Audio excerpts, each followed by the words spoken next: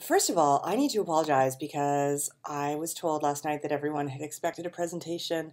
That was the plan when we had the venue at IBU, but when we moved to Holstein's, unfortunately, it wasn't really amenable for a presentation. So what I'm going to do is do the presentation right now, record it for you. So this is what you would have seen last night if there had been a presentation.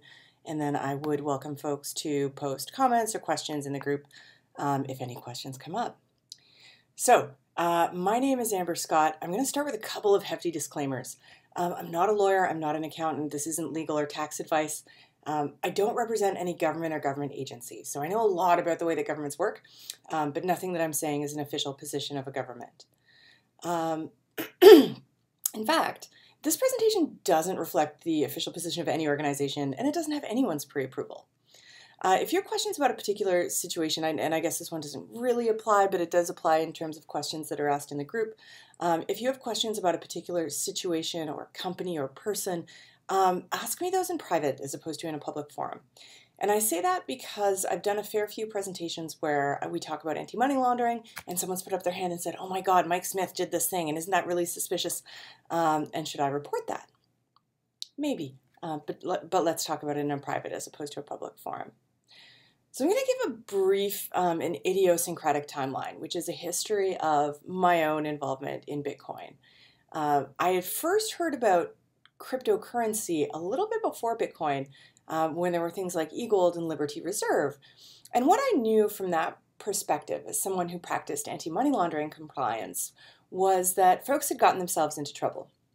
Then I read an article in Wired magazine, and it was pretty flattering about Bitcoin. It was very early days. And then a friend and client called me who was doing payment processing at the time. And he was doing payment processing for some financial companies and had started doing processing for a Bitcoin exchange. And he wanted to update his risk assessment. And he said, can you help me do that? I said, sure, no problem. I don't know a lot about Bitcoin and how Bitcoin works. I read about it in Wired. I know these couple of little facts. Can you pay my retainer in Bitcoin? Because that's going to let me get my hands on it and play with it. Now, in 2013, there weren't beautiful GUI wallets the way that they are now. Everything that I was dealing with was command line. So on the Thursday, he said, yeah, no problem. I'll pay your retainer in Bitcoin. I'm going to pay it on Monday. You're going to need to figure out a wallet and security and everything between now and then. I said, okay, no problem. Thursday night, started working on it. Friday didn't get anything done, but, reading and figuring out around Bitcoin. Over the course of the weekend, canceled all of my plans, sort of got on my husband's nerves a little bit in terms of what I was doing in that regard because I was just falling down this Bitcoin rabbit hole. And on Monday, I got this retainer payment, which for me was this amazing, first peer-to-peer payment where there were no financial intermediaries and I could see everything recorded on this public blockchain. No, I didn't keep that retainer money because I felt like I really had to interact with it to understand. There weren't a lot of things that you could buy with Bitcoin at the time either, so I bought it. One of the things that I bought at the time was a tablet. And it was just the experience of having the payment in Bitcoin, being able to see what that looked like in comparison to other payment methods. Shortly thereafter, Mt. Gox happened, so a lot of folks lost money, a lot of pretty negative press then, and some of the headlines were fascinating just in terms of Bitcoin has failed and Bitcoin's CEO has been arrested. So a lot of, even in those early days, a lot of things that were just patently untrue. From a Canadian perspective in 2014, we had some regulation, or not regulation, we had a law that passed that said there would be regulation. That year I spoke on a panel with CA Vertex and a couple of other folks at Canada's first Bitcoin Expo. This was a fascinating experience because it was a lot of fun to be at the expo, and someone spent enough time to write an entire article about why a compliance person was there in the first place and how I must have been some sort of mole from some sort of federal agency. In Canada, It's different from the US. So in Canada, a lot of the compliance that people are doing is voluntary. So the banks are acting as de facto regulators and saying you have to have an anti-money laundering program in place, and the exchanges are putting it in place. In the US, it's a different situation. Bitcoin exchanges are required to register as money transfer organizations. They're required to register with FinCEN, and they are required to do state-by-state registrations for the states that they're dealing in. The US isn't my primary practice, but we do have a US partner who's Colleen, and she's phenomenal. So if you have questions about that type of business, she can definitely answer those for you. And the last bullet point that I had on here is convictions and communities. One of the wonderful people that I've gotten to know a little bit over the years is Charlie Shrem.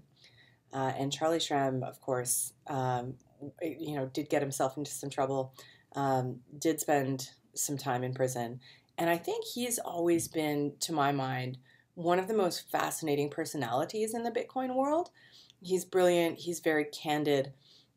And one of the things that I like is the type of advice that he gives the community in terms of making sure that folks are protecting themselves, making sure that folks are protecting their businesses, and not being vulnerable to the types of mistakes that he made. So I'm going to talk a little bit about why we have a little bit of tension between technology and regulation. And I think this is important because there's a fair bit of misinformation in the Bitcoin community about what regulation is, what regulation you have to follow. We'll cover a few of those misconceptions today. But I think the main tension between these two things is that technology is fast. And it's everywhere. So it's instant and it's universal. I can deploy an application on the internet and it's everywhere in the world all at once. Regulation is slow, so it doesn't change quickly. There's a whole process that needs to be followed, and it's local. So following the regulation in one place doesn't necessarily mean that you're compliant in somewhere else. In fact, if you don't do the research to figure out if you are or not, there's a good chance that you might not be. So I'm going to run through a few examples of fact versus fiction. And what I've tried to do with these examples is to keep them as Bitcoin-centric as possible and as America-centric as possible. And these are all based on things that I've heard from folks within the last few weeks. One of the things I've heard is that all Bitcoin activity is highly regulated. And while there is definitely regulation that applies to Bitcoin, for the most part, this isn't new regulation. These aren't new laws. So the money transfer laws for businesses that transfer monies, those already existed. FinCEN as a regulator already existed. With the exception of New York BitLicense and a couple of other things that are being considered right now, there really aren't a whole lot of new laws that were written to say this is Bitcoin and we're going to regulate it differently, we're going to treat it differently. And that's pretty important to remember. Because what I mean by that is that if you weren't a criminal before you touched Bitcoin, you're not a criminal now. And those are, I think, important because people are very worried about that in some regards. There's also the sense that if you're incorporated in the USA, you don't need to worry about laws in other jurisdictions. Now, this is true. I'm not picking on the USA. This is true no matter where you are. So we definitely have companies that are from outside of Canada. They're just surprised to learn we have different laws that they have to follow in Canada. And I've definitely worked with Canadian companies that said, but I'm following the law in Canada. Why do I have to do different things for America? And this is part of that regulation being slow and local. Any of those jurisdictions, if you're doing business, you have to think about where your customers are and what laws apply to the place where your customers are. This is why you see certain companies that simply don't do business in certain jurisdictions, or even within the USA, and I think Shapeshift is a really fascinating example. Shapeshift serves most of the states. They don't serve New York, they don't deal with BitLicense, and so you see these exoduses in some cases from places where the regulations are particularly onerous. And why does it matter where you incorporate? This is probably the number one question, or at least one of the number one questions that we get from folks that are looking to do some type of startup in the Bitcoin or cryptocurrency world.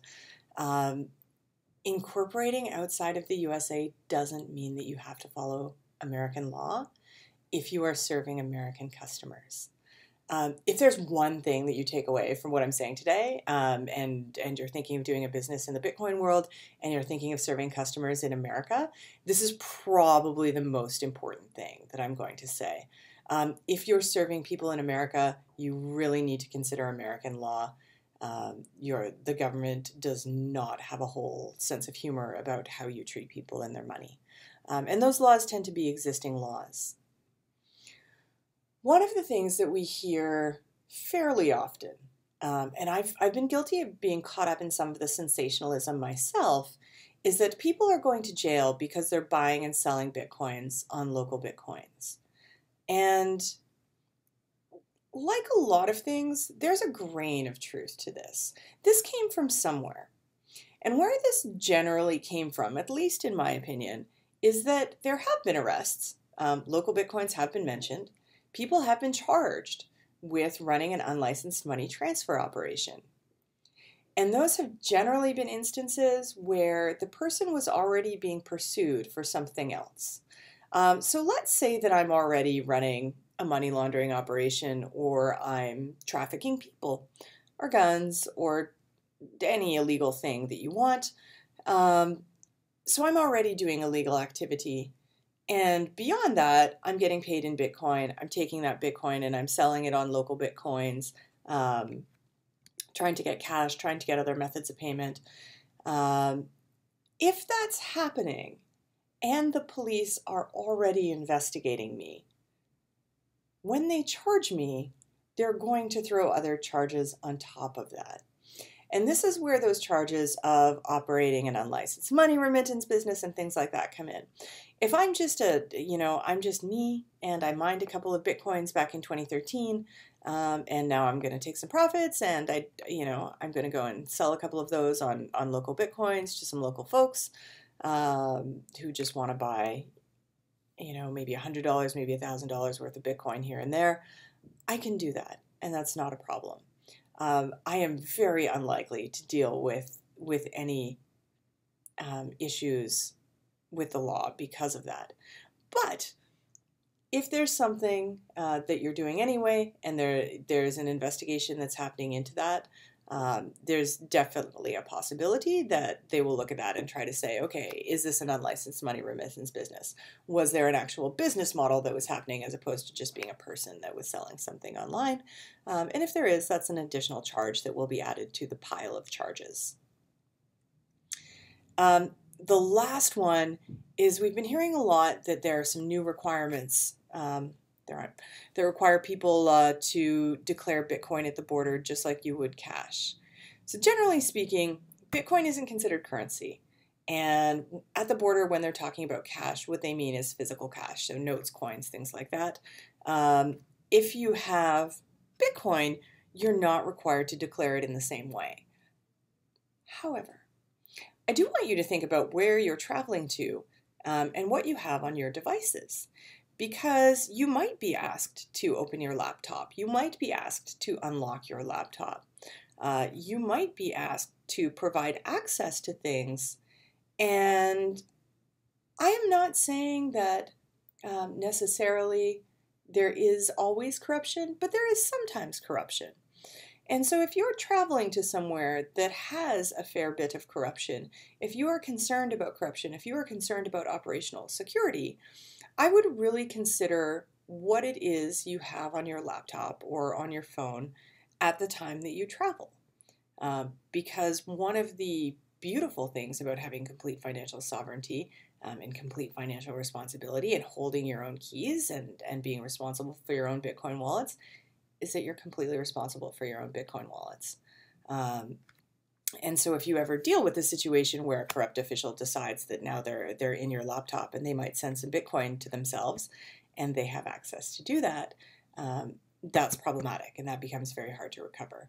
And in situations like that, you're probably in a foreign country, you probably have very little recourse. So really think about what you have, about what's displayed, and what you're bringing. And I would say that this is true just from a data sanitization perspective and operational security perspective generally when you travel. I don't worry an awful lot going between Canada and the US, but I've certainly traveled to places where I have had little to no information on the devices that I traveled with, and that was a deliberate choice. So do keep that in mind.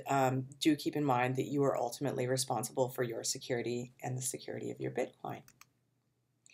And I'm going to leave it off there. There's my contact information. Feel free to post comments and questions in the group. I'm sorry that I didn't get to give a formal presentation while I was here with all of you, but we should be back in 2018, myself and hopefully my colleague Rodney, who's in one of the groups as well. So hopefully we will talk to you then. Thank you so much, Portland. You have been terrific. Cheers.